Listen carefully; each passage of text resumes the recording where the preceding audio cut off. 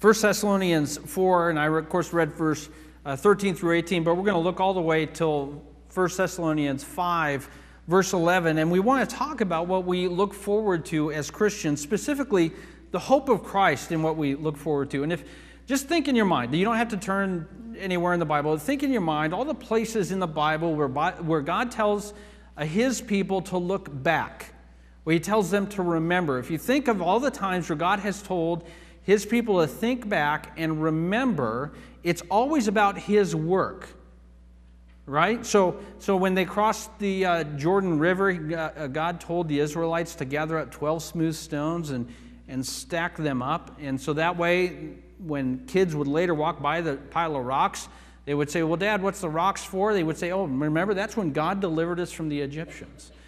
And Passover is the same thing. It was God telling His people to look back at the work of God, not the work of Israel, not the work of Jacob or Joseph or anybody else. It's look back, and God delivered you from death by God's own hand. Look back and remember what God has done. And we celebrate communion nowadays, and it's the same thing. When we think back, and specifically, God says, remember. Don't remember what we did. Don't remember anything that we have to offer God or any act of obedience or disobedience, shame, guilt, or pride. He says, look back and remember what God has done. So anytime God is asking us to look back and remember, He's always asking us to look back and remember what He has done. He has caused us to be a people of memorial, but not remembering our own stuff, but remembering what He has done, remembering His accomplishments throughout history. And why does He do that? Why does God tell us to look back and remember what He has done? It's specifically so we will look forward to what He is going to do. And we will trust that He can do what He promises we will do. Now, during the New Year's, we spend the whole time looking back over the last year.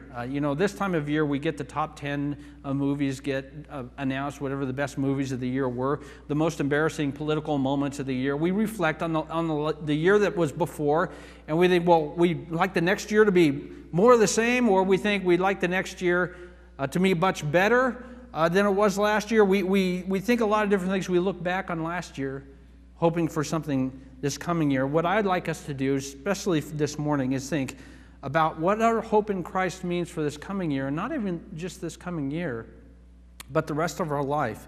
Because the Apostle Paul here in 1 Thessalonians 4 centers the heart of the people of Thessalonica on the gospel of Jesus Christ as their hope for the future. So my topic this morning, or my title, if you want a title, is The Hope of Christ. The Hope of Christ. In verses 13 through 18, I want us to understand the hope of Christ is our encouragement. And let's look at a couple of things that the Apostle Paul says here in 1 Thessalonians 4. And if you think I can't talk very well, you go home and try and say that, all right? Okay, you go home and try to say 1 Thessalonians 4 5 times fast. All right, brothers, we do not want you to be ignorant about those who fell asleep or to grieve like the rest of men. Paul does not want the Thessalonians to be ill-informed about people who have died before them. He wants them to have the right information about people who have died. And he wants them to be well-informed about the truth of what happens to Christians when they die.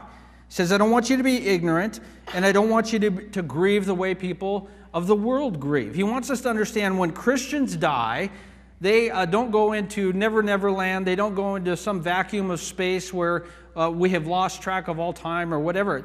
To be absent from the body is to be present with the Lord. And there was some concern in the Christian church because there was such an anticipation for the return of Christ that if you died before Christ returned, that you may miss the return of Christ. And Paul wants them to be properly informed. He says, no. When you die, you're present with the Lord. I don't want you to be ignorant and grieve like the world does. Paul wants their encouragement and their hope in Christ to be based on good information. Don't be ignorant about what happens. Be well informed.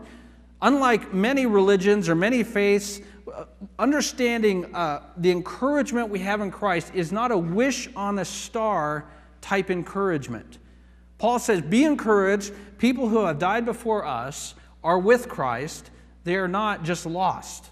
They are not going to miss out on the blessings of being in Christ simply because they died before Christ came. He says, be encouraged. This isn't just simply wish on a star. So a wish on a star kind of encouragement is this. Your son has a puppy dog, and that puppy dies.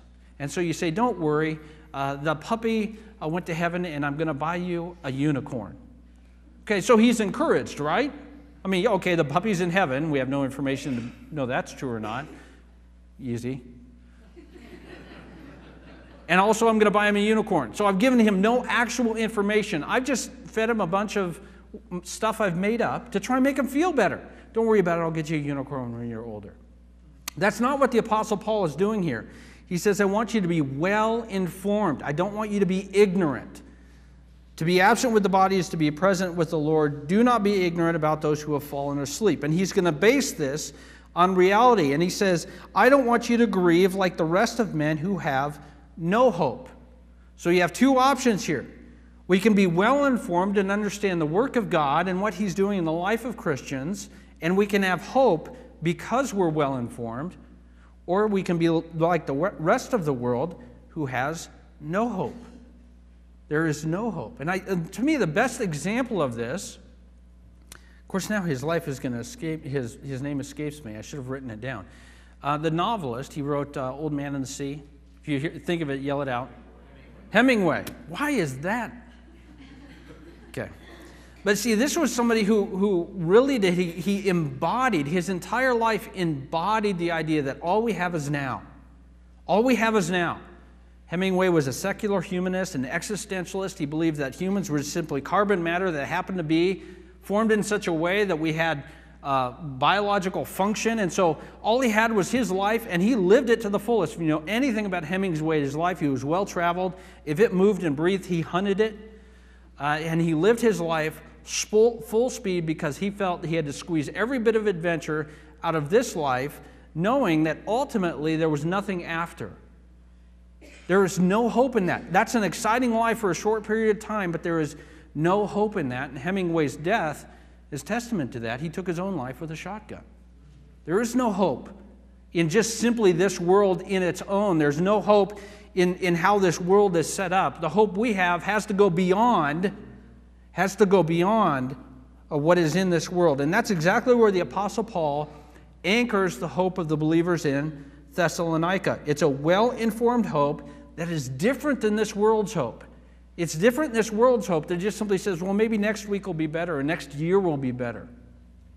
His hope that he wants these believers to understand is vastly different. So the hope of Christ is our encouragement. In verse 14, we need to understand the hope of Christ is based on the gospel of Jesus Christ. Read with me, along with me, verse 14. It says this, we believe that Jesus died and rose again, and so we believe that God will bring with Jesus those who have fallen asleep in him. This is his basis of understanding his future hope. The basis of Paul's future hope is the work of Jesus Christ on the cross and the work of Jesus Christ walking out of a tomb. So this is really critical for us to understand. For a lot of us, the gospel of Jesus Christ is sort of a churchy thing, and it's an important thing to understand how we need to be forgiven of our sin.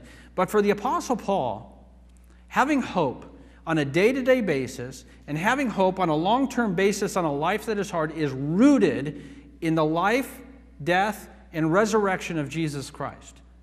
It is anchored to it. That's where all his hope is. In 1 Corinthians chapter 15, in fact, he says this, if Jesus is not raised, we are the dumbest people who ever lived. The people most to be pitied in the whole world is Christians if Jesus is still dead. And this is where the hope of Paul is. It's the gospel of Jesus Christ. Jesus rose, we will rise again. Listen, let me just be honest with you. Coming to church is a real waste of time if you don't believe dead people raised from the dead. If you believe Jesus is still dead, or if you think dead people won't be raised one day, then Sunday would be a great day to sleep in. Because there's no hope without it. Without the work of Jesus Christ on the cross, and without Jesus having the power through God the Father, God the Son, God the Holy Spirit to be raised from the dead, there is no hope. The entire hope that the Bible proclaims to us, the hope that the Apostle Paul is proclaiming for us in the future is based on the gospel of Jesus Christ. Christians die, Jesus is still coming. It's what he says here. He says, we believe that Jesus died and rose again. And so we believe that God will raise those who died before us. Jesus changed fundamentally for the rest of time how death works. Do we understand? You got to understand this. When Jesus rose from the dead, he changed all the rules on how death works. See, before Jesus is raised from the dead, there's no victory over death, and when you're dead, you're dead. But now that Jesus is raised from the dead, in him we experience eternal life. So when we die, it's just simply moving from here to there. Death now for us is not so much death, it's moving from this place to the place where we are with Christ. To think of death in the same terms after the resurrection of Jesus Christ is to miss the point of the Bible completely. Jesus, in raising from the dead, changes the rules on death. He now says that death is really just going from here to there.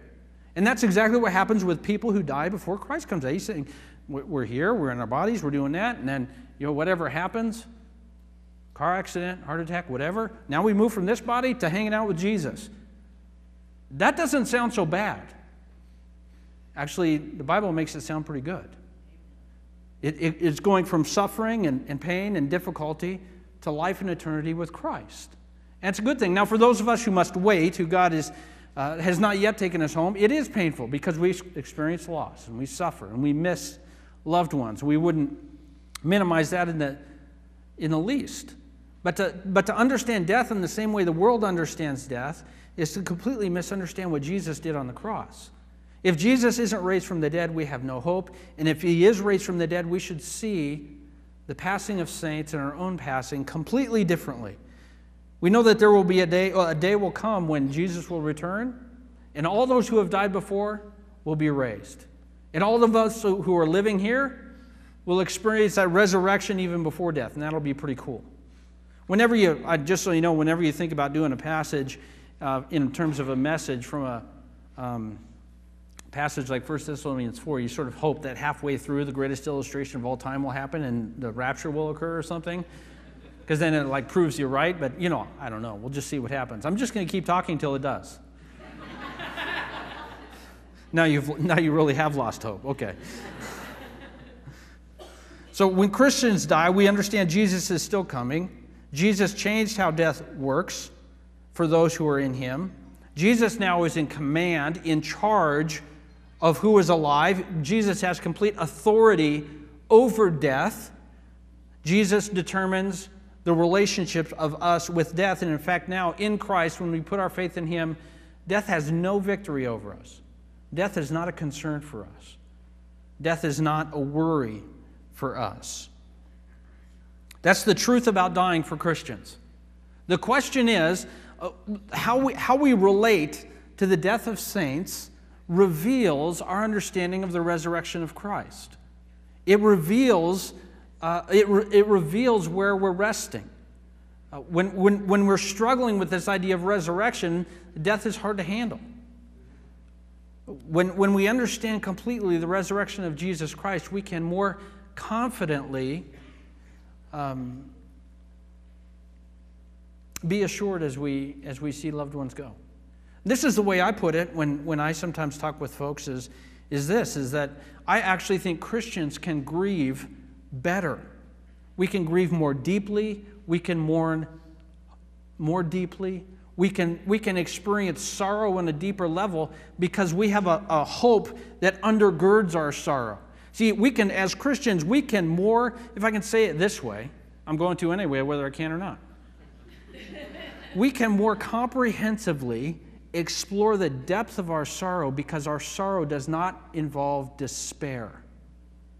When there is despair at the end of your sorrow, at some point you want to catch yourself and say, no, I just have to get over this.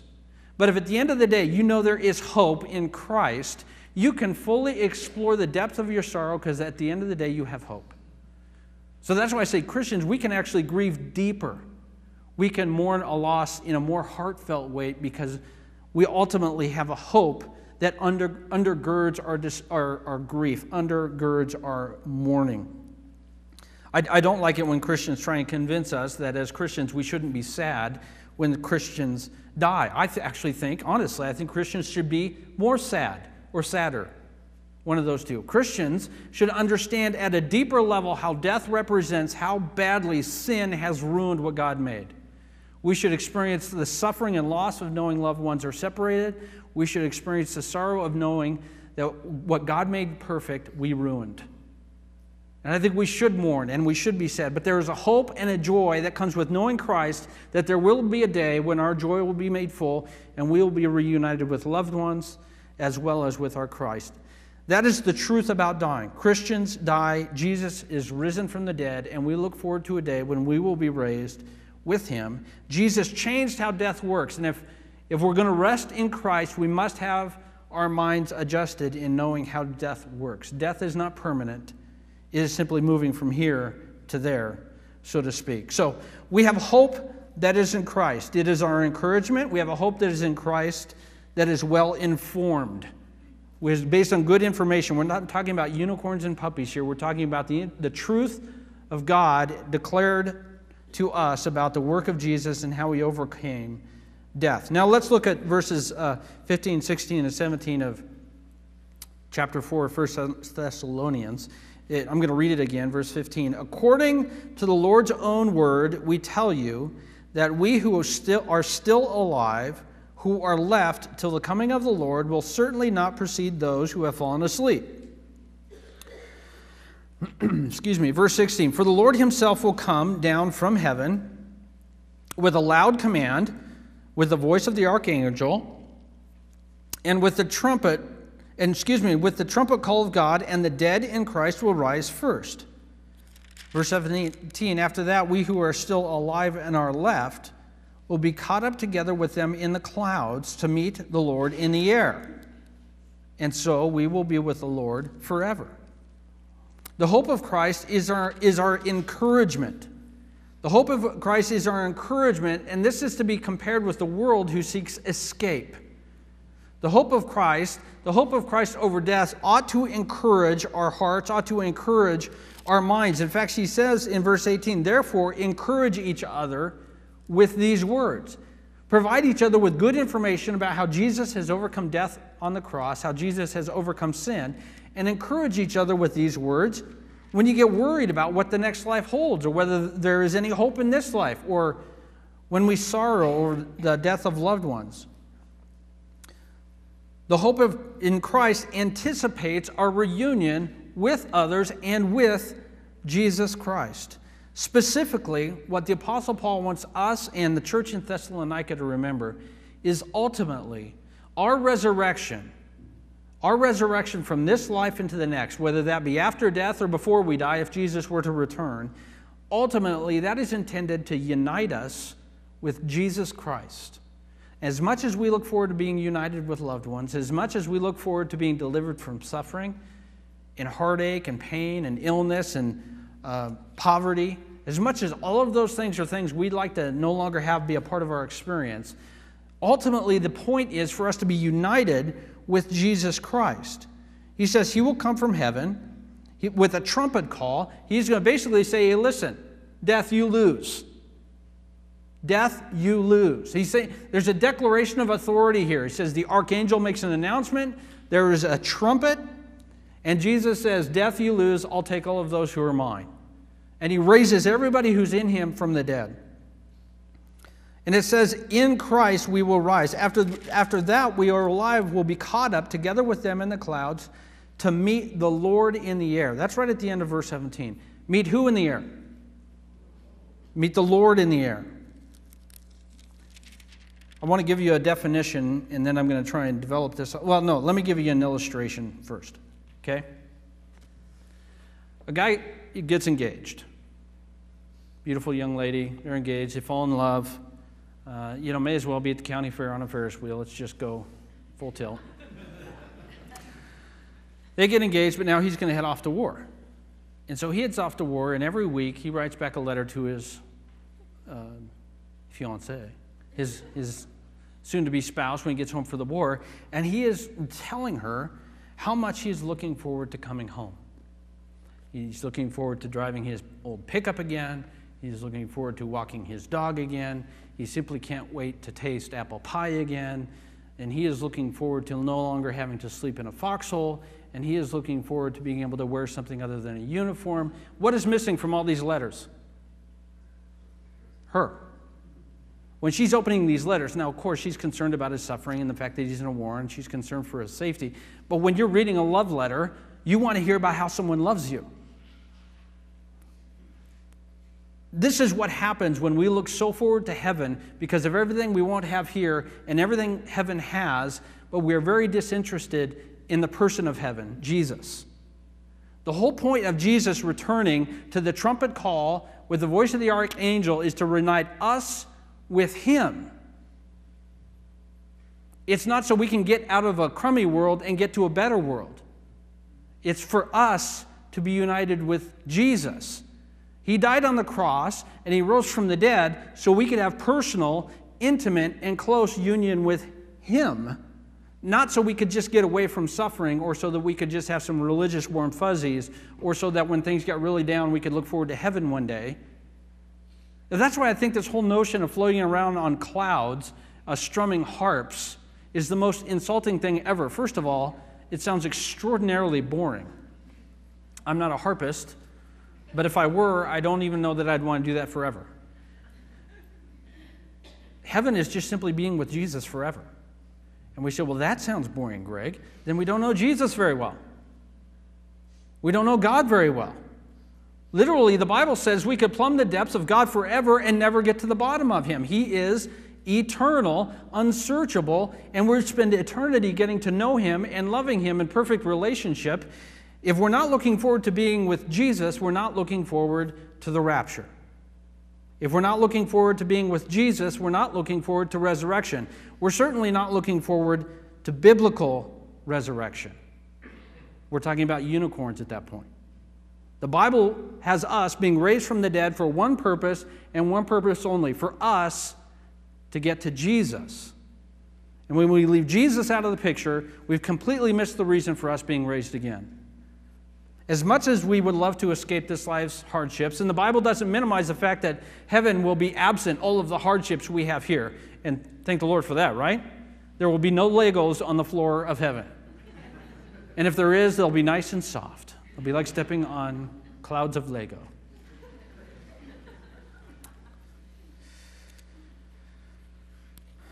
Heaven, the hope of Christ, is our encouragement. The hope of Christ anticipates our reunion with Jesus. I think there might be a place for us to pause and just think, how much do we really anticipate a reunion with Jesus? You know, I think honestly, when the Holy Spirit could really convict us on anything, it's this. We look forward to a lot of things God offers, but sometimes we fail to look forward to God.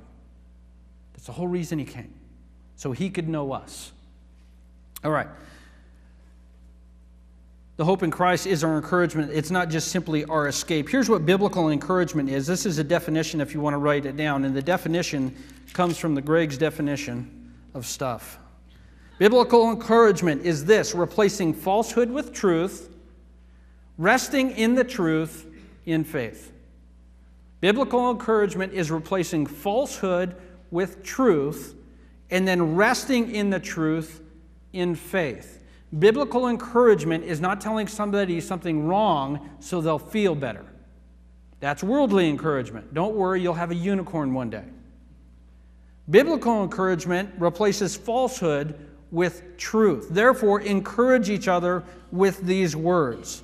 He wants us to confront the lies we tell ourselves in our own lives and the lies that are demonstrated as we live.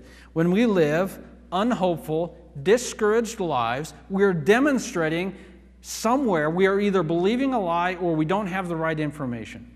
And the Bible, in telling us to encourage each other, biblical encouragement is always somewhat confrontational. We get this notion that biblical encouragement is just somebody who always has the right thing to say to make you feel better. Typically, biblical encouragement is where I confront something where you are either believing a lie or you have the wrong information. Why are you so upset? Why are you so sad? Why are you so discouraged? I'm discouraged because I don't think Jesus loves me. Okay, you're believing a lie. Somehow I need to replace the information you have and encourage you with the truth. I'm not sure if I can really rest on the promises of God that one day I'll be raised from the dead. Well, then I need to replace the lie. The lie is I'm not sure if God can resurrect my life, or I'm not sure if God really wants to. I need to replace that information with the truth, which is God raised Jesus from the dead, and He did that for you specifically. Now the question is, to receive the encouragement, I have to rest in that in faith. Another way of saying it, I have to believe it. In the Bible, what Paul is telling the Thessalonian believers to do is to encourage each other with these words. Give each other permission to proclaim it honestly when we can tell when we're believing a lie.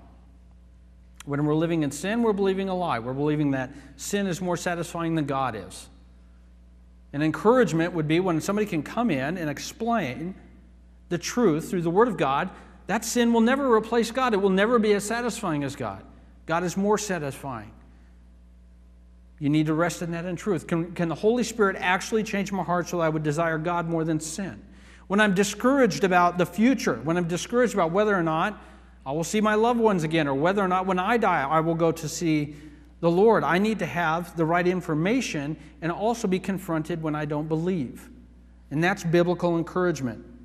Replacing falsehood with truth, resting in the truth in faith. And that's what the Apostle Paul is calling the Thessalonian believers to do. He's saying, trust that if God raised Jesus from the dead, He will raise your dead loved ones from the dead, and He will raise you from the dead.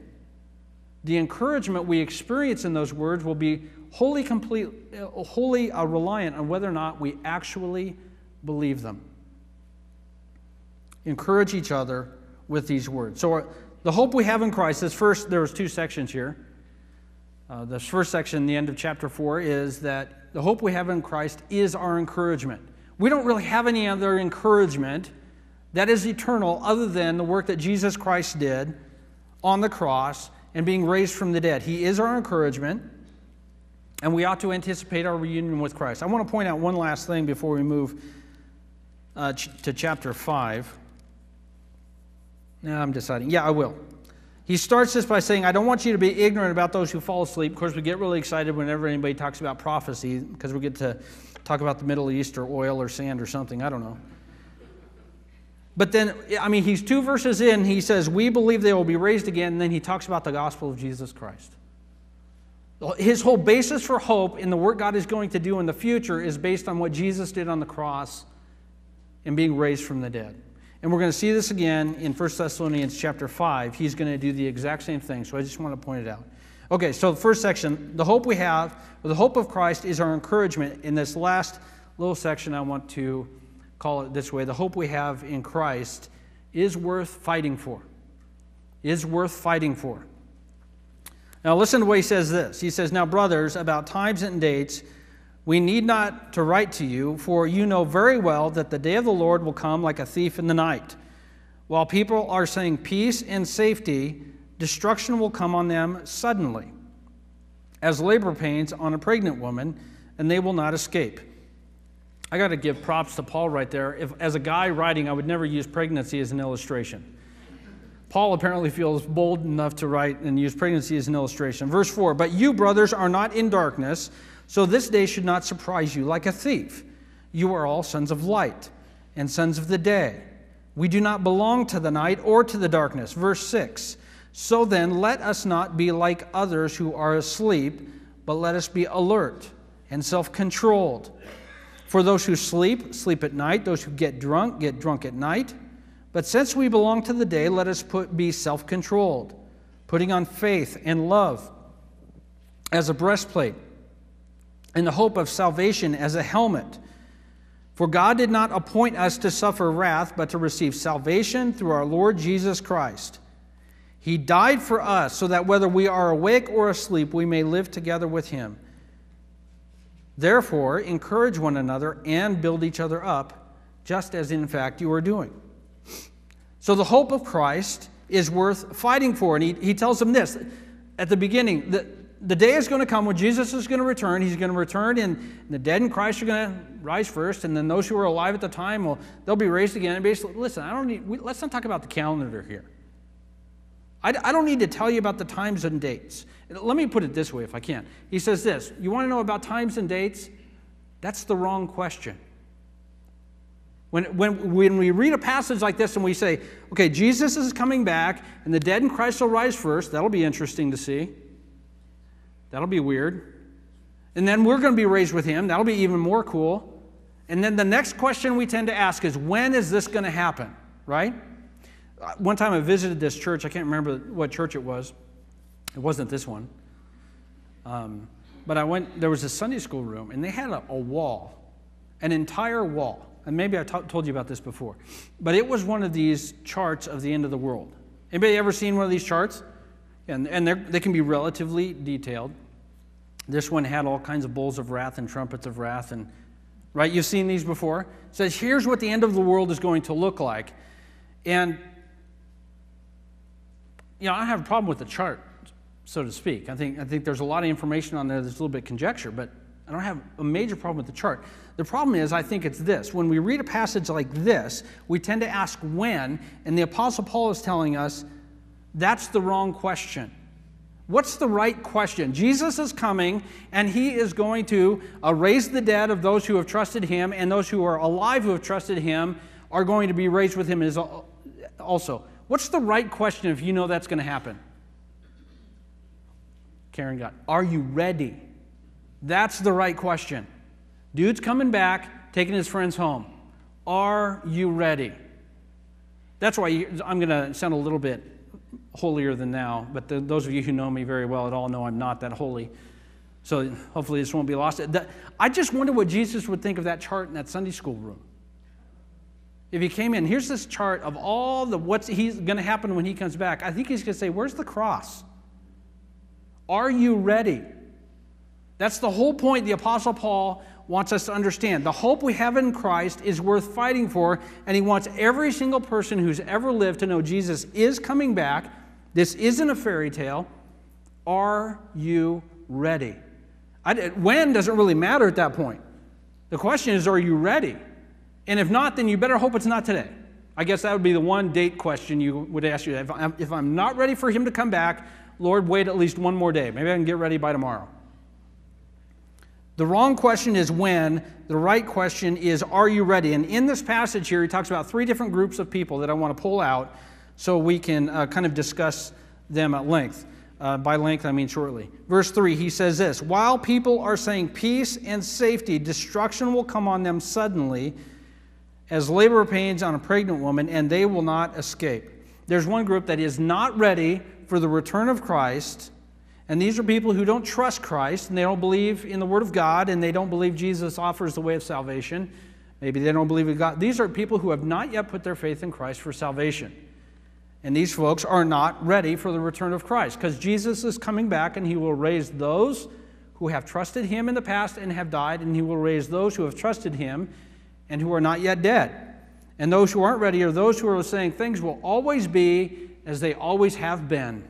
2014 will be a lot like 2013 a year later. Christians have been talking about the return of Christ now for nigh on 2,000 years, and he's not coming. Come on, guys, get the clue. He's not coming. Everything will always be as it always has been. These folks are not ready for the return of Christ, whether they believe it or not, because we have to remind ourselves God's existence and his plan does not require people to believe in him or his plan. He exists whether we believe him or not, and he's returning whether we believe it or not. And folks who aren't ready are those who say there is no Jesus, or there was a Jesus, he certainly didn't raise from the dead, and he certainly isn't coming back for their own. And he says, for those folks, that day will come quickly. Holy cow, what just happened? He did come back. Oh, I wasn't ready for that. I wasn't ready for that. There's another couple of groups in here. There's another group that's not quite ready yet either. But it says this, if I can remind us, verse 4, it says, but brothers, you are not in darkness, referring back to those people who are not trusting in Christ. You are not in darkness, so this day should not surprise you like a thief. How does a thief surprise you? Well, he comes in when you're not expecting it, typically. So what you do is you're going on a trip to Honolulu, so you put on your Facebook page, yay, on the airplane to Hawaii. Then every thief in Medford sees you're in Hawaii. So that's when he goes to rob your house, right? When you aren't going to be there, when you least expect it. Thieves don't send a postcard saying, hey, just want to remind you of our appointment next Wednesday at 9 a.m. I'm going to stop by and steal your big screen TV. If you could have it unplugged and packaged in its box, that would be great. They don't do that. And that's what Jesus, when he returns like a thief, those folks who aren't expecting him, whoa, didn't think he was really going to come back. Thought that was a fairy tale. But there are also those in the church who believe but still aren't ready as well. He says, brothers, you're not in darkness. This day should not surprise you. When Jesus shows up for Christians, we should be, he's here. Excellent. I mean, certainly we don't know when it is, but when he comes, we shouldn't be flabbergasted that he actually showed up. We shouldn't be blown away. Well, we were hoping he would come back, but we weren't really sure. I just felt like I ought to have have my Jesus basket taken care of just in case he does come back. So when Jesus comes back, for those who are ready, we're like, all right, he's here. Finally, let's go home. He says, we don't live in darkness. That day should not surprise you like a thief. You are sons of the light. You are sons of the day. We do not belong to the night or to the darkness. He's saying this, listen, we live in a world that is disbelieving that Jesus Christ is actually returning. But yet, as Christians, we're sons and daughters of light. We're sons and daughters of the day. The world in disbelieving Christ is like a world at night waiting for the thief to show up. And he's saying, despite the fact that we live in this world now, we should live knowing that we know the truth. We should live as sons and daughters of the daytime, fully anticipating that Christ will return and he will come back for those who are resting in him. And in this group of believers at Thessalonica, he wants us to know there are some who are trusting in the Lord who are living in the light. They say, we can't wait till Jesus returns. We're looking forward to the culmination of our hope. And there are others who appear not to be living that way. They're living more like the world and putting their hope in the world. These are sons and daughters of the light, but they're living in the darkness. And this is Paul's warning to the believers in Thessalonica. It started back in 1 Thessalonians 4, verse 1. I'm going to just read a little bit of it here to let you know where he's going with this. Finally, brothers, this is chapter 4, verse 1. We instructed you how to live in order to please God, as in fact you are living.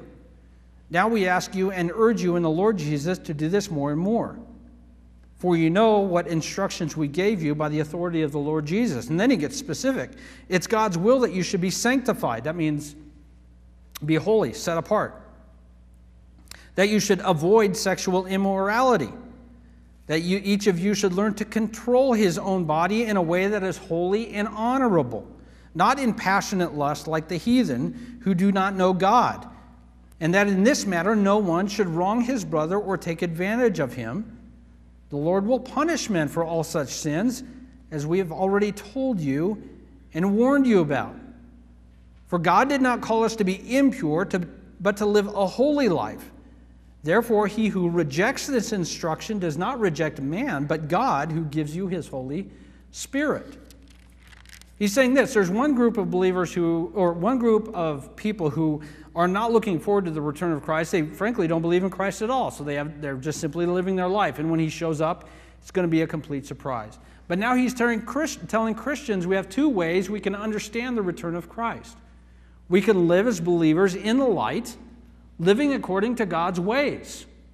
It's really a warning passage saying we need to follow the standards of God, knowing that one day he will return. When we live in the light, we live like those who are in the daytime. And his illustration is that nighttime is when we carouse and get drunk and do all kinds of crazy things. Why are we living in the world today as though it were nighttime? As Christians, we say we look forward to the return of Christ in the day, but in the world we want to live like it's night. And Paul is saying that is no way to live as a Christian. To live, to be satisfied by the world, by the impurities of the world, is to deny the return of Christ and to deny that Christ can even satisfy. It's to say, my hope is in Christ when he returns, but my hope is in the world today. And Paul says this, no. If your hope is in Christ when he returns, then your hope is in Christ today. Well, but God doesn't know what I need. Yes, he does, and he provides everything we need.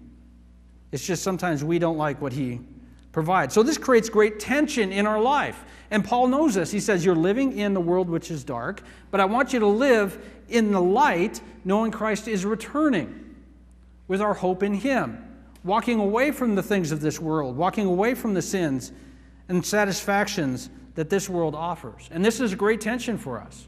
Sin is a huge problem in the church today. It's always been a problem in the church. It's a huge problem in the church today. But our hope must be rooted in Christ's return. If we're seeking our satisfaction in this world, it demonstrates where our hope is. And Paul wants to call them out of their hope in this world to have their hope in Christ who is returning. If I can put it this way, let me put it this way. We don't get to claim that we're looking forward to the return of Christ if our hope isn't rooted in how we live today. If I say, I can't wait till Jesus to return, then I'm going to say, you don't mind him being with you today when you're going to do whatever it is you're into. Whatever your little pet sin is. And we all have them, so don't get me wrong. Nobody's throwing rocks here. Well, some might. I'm not. If we're looking forward to Christ's return, then we're saying, Christ, come in. Then I'd love for you to return today, right now, in this moment. The tension is that today we fight and battle with the fact that this world offers much to us. I'm going to read Romans 8:24 to you. It's a verse that you're likely very familiar with.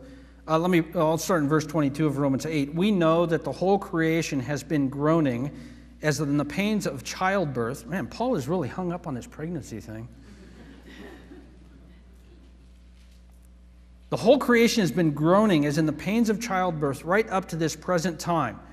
Not only so, but we ourselves who have the first fruits of the Holy Spirit groan inwardly as we await eagerly for our adoption as sons, the redemption of our bodies. For in this hope we were saved. But hope that is seen is no hope at all. Who hopes for what he already has? And so what Paul is telling us here is, listen, there are things that we hope for, that we're desiring here, that we want here. The mistake we make is saying, I'm going to try and satisfy those desires I have of my own here in my way. That always will lead to sin. Paul is saying, I get it. We groan, we struggle, we strain, but hope that you have is no longer hope. He's saying the fact is we have hope because it's not here yet.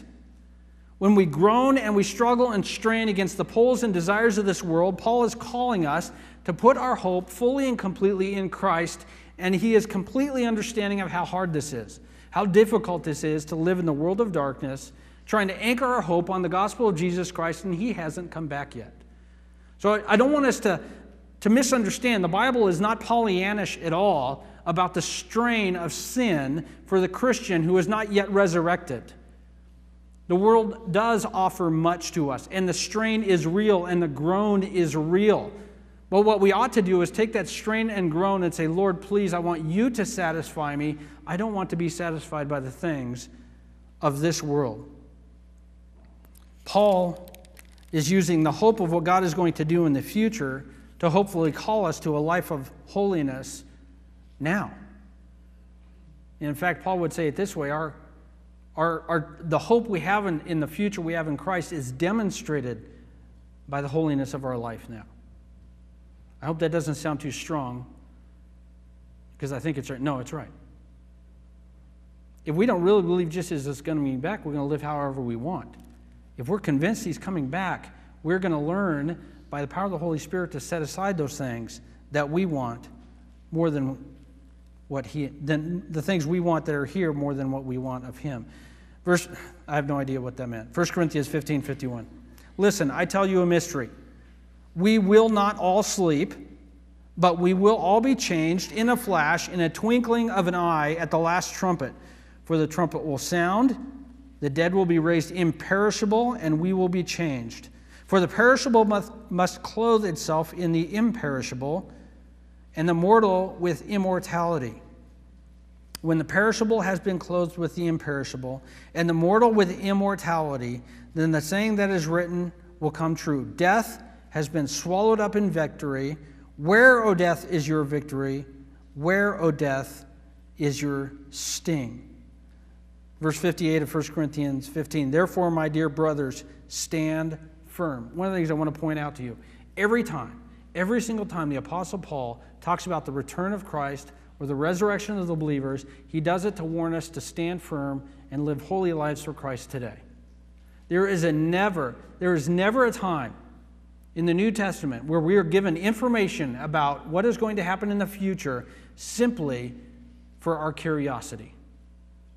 All prophecy is a warning, calling us to godly lives today, knowing what God is going to do in the future. Therefore, my dear brothers, stand firm, let nothing move you. Always give yourselves fully to the work of the Lord, because you know that your labor in the Lord is not in vain. Yeah, 1 Corinthians 15, he calls it a little bolder than he does in 1 Thessalonians. He basically says this: if the Lord's returning, that should be all you should be about your entire life, and that will not be in vain.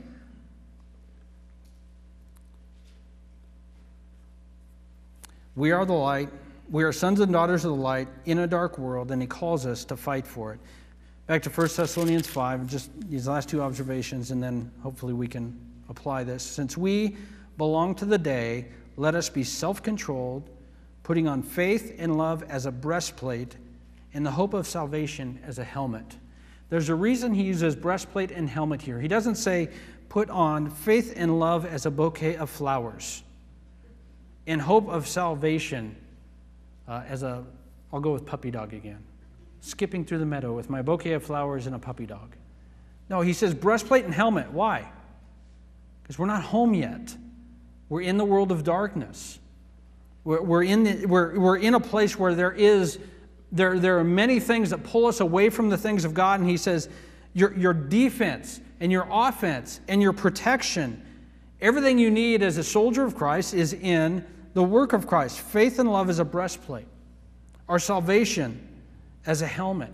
He is telling us we're going to have to fight to maintain our hope in Christ.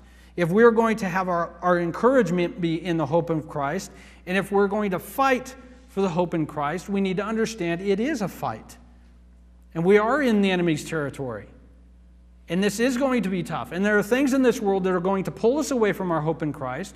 There are things in this world that will provide a more immediate return of satisfaction than Christ. And he's saying it's going to be a fight. If you think you can live a holy life in Christ without any problems, you're fooling yourself. He's saying put on your armor and get ready to do battle. One of the observations I make, this is simply my opinion, so I could be wrong, but like I've said, I've never been wrong before, so why start now? If your Christian life is really, really easy, that may be a time to sit down and pray. Lord, what am I missing here? Because you never get shot at by the enemy when you're sitting at home not doing anything. But as soon as you cross the enemy lines and start taking enemy territory, all of a sudden the guns start going off. And you need to dig a foxhole. And then you realize a foxhole is really lonely if you don't have anybody with you. And this is what the Apostle Paul is describing here. Two brothers, two sisters in a foxhole, holding on with everything they have to their faith, their hope, and love. And it's all completely based on the work of Jesus Christ on the cross. It's a fight, and it's worth fighting for. And look what Paul does here at the end of this passage, discussing the future, but here's where he roots it in. God did not appoint us to suffer wrath, but to receive salvation through Jesus Christ. Verse 10, he died for us so that whether we are awake or asleep, we may be alive with him.